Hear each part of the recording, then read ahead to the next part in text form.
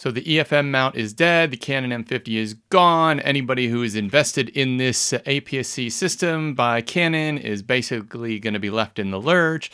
These are rumors that we've heard over and over and over for a number of years, for almost the entire life of this camera system. And the latest ones we're hearing, to be honest, they couldn't be more poorly founded and less rooted in any sort of fact whatsoever. And if we look at the evidence, and if we look at the information out there, it's pretty clear that Canon would be crazy to stop building these cameras and this camera mount system.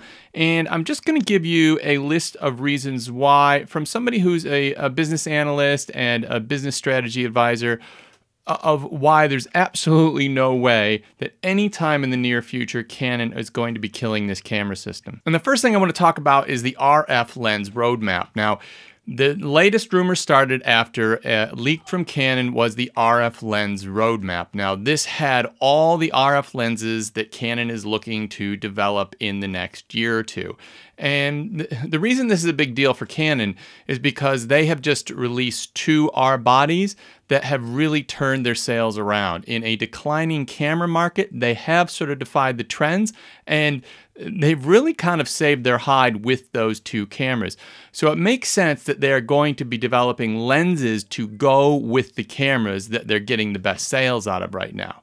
The important thing to understand is those two cameras we're talking about are $3,000–$4,000 cameras. The lenses in the RF system cost thousands of dollars, most of them. Although there are a couple of cheaper ones, most of them are thousands of dollars. And even some of the cheaper lenses in this system cost more than the entire Canon M50 kit put together. So we are talking about a completely different system when we're talking about the RF lenses and the R cameras and the EFM mount and the M cameras. These are not even competition with each other, and the reason that roadmap did not have any EFM glass or EFM development on it is because it was an RF roadmap. It was not a development map for the EFM mount. Now, the other thing that we hear is, well, Canon hasn't released any new EFM lenses in a while. And while that is true, I think what we have to do is look at the current lens lineup and keep in mind who these cameras are targeted at. If you look at the current EFM lens lineup, you've got your 11-22, very good wide angle. You have got a 15-45 and an 18-55. Those are great mid-range zooms. You have an 18-150, which is your all-purpose do-everything zoom. You've got a 55-200, which is your telephoto zoom, take on vacation, take to the zoo, mini safari, what have you. You have three good primes. You have the 22mm f2, which is an excellent prime lens, and it's Canon's smallest lenses, and to me, you could almost buy this whole camera system just to actually own that one little lens. You've got the 28mm f3.5 macro lens. So you've got macro covered. It's a clever little lens. Also has a little light on the end. It was one of the first lenses ever developed to do that. And you've got the 32mm f1.4, which is an excellent portrait lens, street photography lens. And I own a copy of that lens, and I actually think it is one of the best lenses I've ever owned. One of the best developed lenses of all time.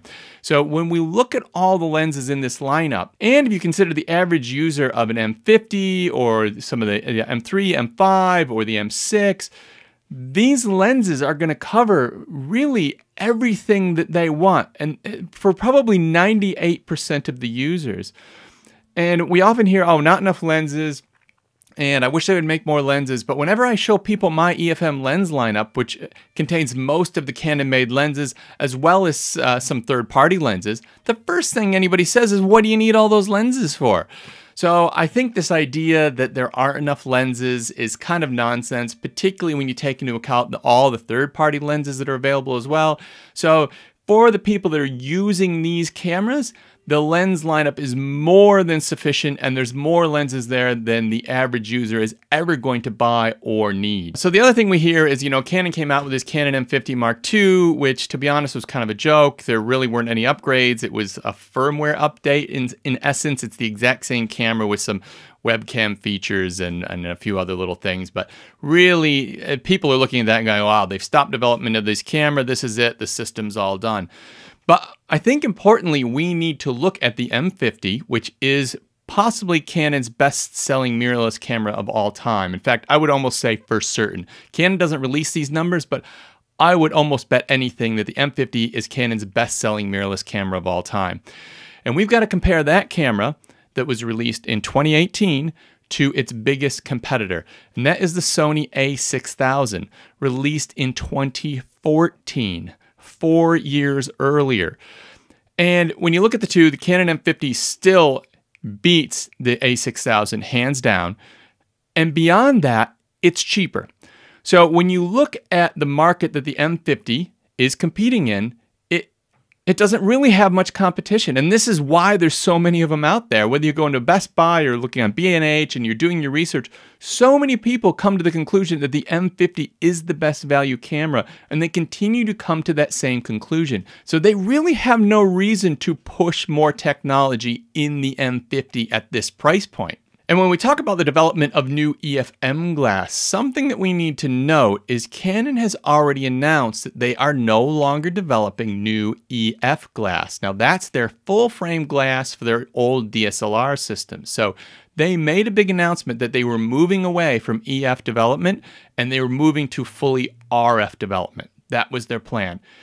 This was a huge shift and quite a big deal, and I was actually surprised that they came out and made this announcement. Now, they made that announcement moving between those two camera systems and those two lens systems.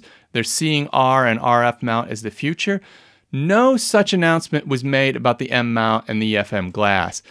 And I think given that they were willing to go out on a limb and make such a big announcement about probably the biggest lens library in the history of lenses, the EF mount, the fact that they haven't said anything about the EFM mount means that they're just probably letting it bubble along the surface and keep going. It's not going to be the one they're pushing like the RF mount because that's where all the money's at, but it is one that is a huge seller for them, and it would not make any sense for them to cancel that lens lineup at this stage. Additionally to this, we need to talk about the size of the mount and the size of the sensor. Now, previously, Canon had the APS-C size sensor, and they made some EFS glass, and this was in the 70D, 80D, eventually 90D. But those systems were all restricted by the size of the EF mount, meaning you could only make the camera so small because the EF mount was a certain size, and that is the size of the part that goes onto your camera when you connect the two together. Now, the idea that we're hearing that they might stop making the EF mount and the M system, the idea would be that they would transition everybody, those entry-level shooters, onto the RF mount. The problem with that is the RF mount is larger, which means that Canon would have to leave behind the idea of a small mirrorless camera. If they move on to a strictly RF mount, that restricts the size that the camera can be, and now there is no more small entry-level mirrorless cameras. Now, importantly, if you look at somebody like Sony, they actually have the same mount for their full frame and their APS-C. But this has been a huge problem for Sony because the mount is quite small. That allows them to make smaller APS-C size sensor cameras.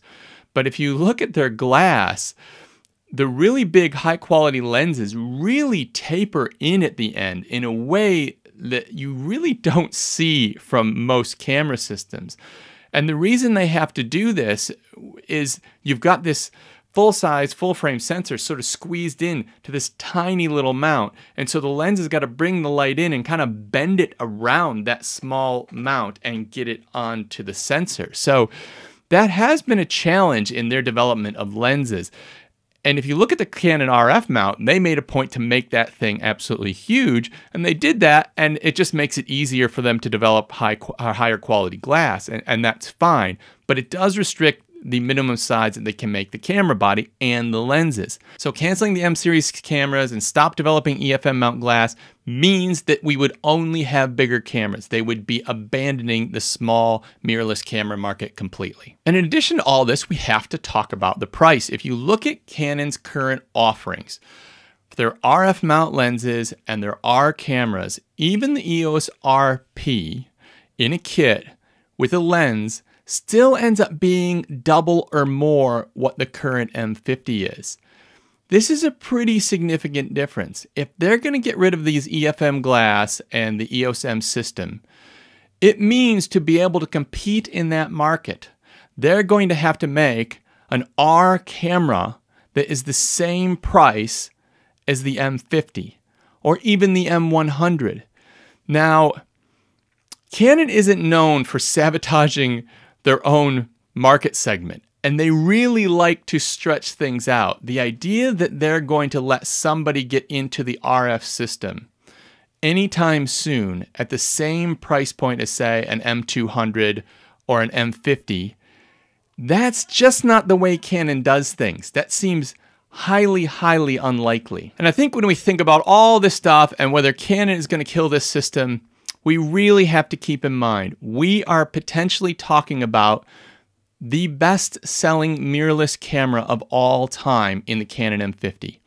In one of the, if not the hardest camera markets the world has ever seen.